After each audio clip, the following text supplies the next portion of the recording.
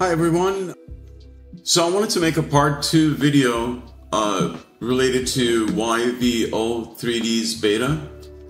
So basically I just want to show you guys, if you haven't signed up, basically if you go to gallery, you can click on any of the examples that they have.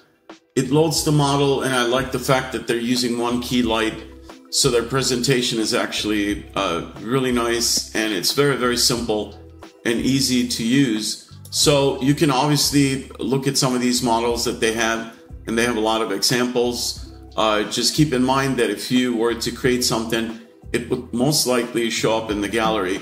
If you want to upgrade, you can basically go, and they have new options now, and you can read through these. You can either pay monthly or yearly, and they do have various options. And you can see they're giving you, they're actually giving you up to 6,500 credits per month on the premium account.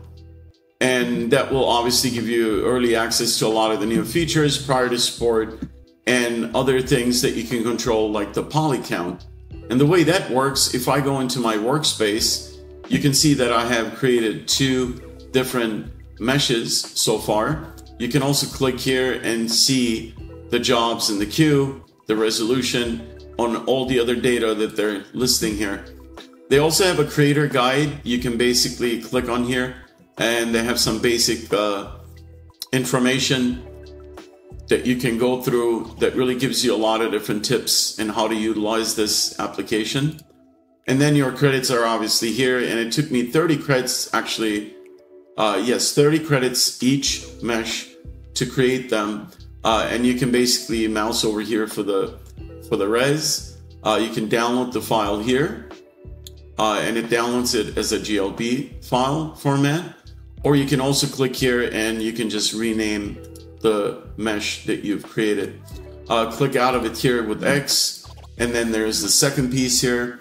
And so far, I brought in the file into Blender, and I was looking in Blender to see how I can actually improve it. Does it need anything? In my opinion, these can be easily utilized as is. And I will show you now in Unreal Engine that this is really impressive how these models actually come in. So there, again, their website is really simple and basic. Notifications tab is up here, and then you have your own profile settings, and then you also have your credits that you can click to subscription that takes you back to this window. So I'll switch to Unreal Engine, and I'll show you guys what I have created. So my goal was to really test and have firsthand experience with both of these app developers that are actually offering mesh generation. And one of them is actually the first one that I've tried, which is Sparc3D. And these meshes here, including this little set that I put together, is actually created utilizing the meshes from Sparc3D. And I also included some of the meshes that I just brought in from YVO, and I just wanted to compare it. So here, this model on the left is basically created using Sparc3D, and the mesh generation is really impressive. I've already downloaded quite a bit of number of meshes, and I just was testing them. I also brought them into Substance Painter. I was able to decimate the mesh in ZBrush, and you can watch another video that kind of quickly goes over that and has a preview. But again, the meshes are really good, and now they're offering textures as well. But the only thing that I've noticed that this actually doesn't have a really good normal map. And if you go into the material, you can see that the normal map that they have is not as detailed. That's the first thing that I've noticed here. And then also looking at their color file, you can see that the color file is also really simple. So if I actually zoom in, I will compare the two in a second here. So there's not that much detail coming from the textures. This may change, but again, could it be utilized? Certainly utilized, but I'll show you the difference now with YVO. So I'll switch to the mesh. These are 2 meshes actually that you saw me create. within the application. So I'll move the meshes here right now that are from Spark onto this side, which do not have any textures on. And again, really impressive. The meshes look great and can be certainly utilized in production with the right sort of pipeline, and maybe creating some new materials or even texturing them yourself in Substance or Marmoset. So here I will basically go into now looking at the YVO meshes. These are incredible. I mean, it just looks really amazing. So if I was to go in and look at that shader now, so in this material, obviously I have a lot more that I can control. I'm just showing you that making tweaks and changes will definitely help your model. Obviously, it's going to look much better. So roughness, let me change my roughness here just so you can see that that change helps right away. So I am going to put my roughness back to 0.1, and you can see that I am getting a lot more information. I'm just going to undo that for now. Save. And now if I go into this materials texture file, you can see there's a lot more detail. It almost looks like the texture file, since it's coming from one image, a photograph, somehow they're up-resing this and adding a lot more detail. So I'm looking at the file, of course it's only 2K, so I'm sure the 4K version they have has a lot more detail coming from the albedo.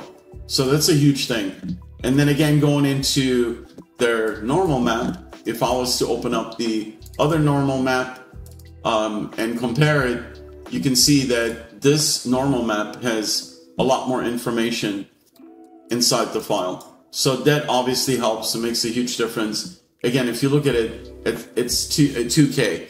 I personally have tried 4K maps. It doesn't really make that much of a difference. You can always go into your MIPGen settings and set this to maybe sharpen or no MIP map. And again, it's just a matter of adjusting. And I don't think we do this manually when I go in and model or texture things. Of course, it takes a lot of time and tweaking, and it's not going to happen quickly. So the same thing goes with AI generated meshes. This is a new technology. It's still evolving, just like when 2D image generators came out and it wasn't kind of perfect, or it didn't meet the requirements of an artist that wanted to utilize that. But this will also go into change and evolve. So as these developers are growing or adding more features, I think this could be certainly utilized, and you can quickly create meshes that you can test the scene at least. So here, that was my goal, and I'm actually going to create a playable file so you guys can play this file and see it for yourself. I will probably upload that and include the link for you guys so you can download that playable. But again, like I said, Sparc3D, I think they're doing a great job. Both these companies are creating amazing elements here that are definitely production friendly. And again, I personally like to get things looking the best way possible. So most likely on my next video, I will be going into Substance Painter, and I just want to be able to bring them in and just see what else can I do to improve them. So the only thing that I've noticed, obviously on the back,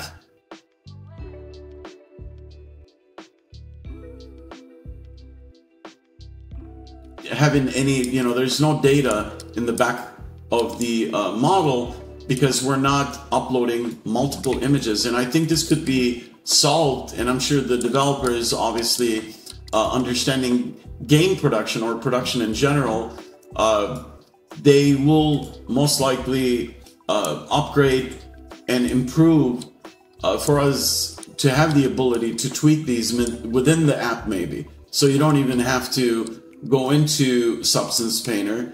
Maybe eventually it's going to be a pipeline where you're just using an application and you're doing the same thing that you would do in Substance. It's not going to be as detailed maybe. This is now a totally new workflow. So I know that there's high production, there's low production, there's previs. So this could definitely be plugged in into any production to be utilized. It basically is going to take a little bit of testing and playing, but I hope you find this video useful or interesting. Always make your own judgment.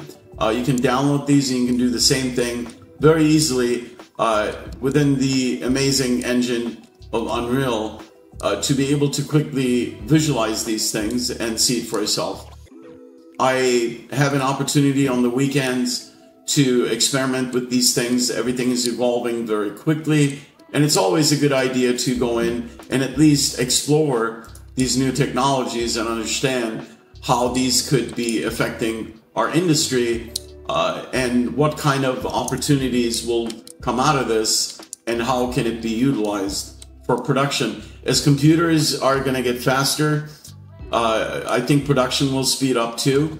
It's going to be parallel, because if you have really fast supercomputers at some point, you will be able to generate things a lot faster, whether it's production or previs or even just things that you want to do in pre-production stage. So again, hope you find this interesting, and I'll see you guys on the next video.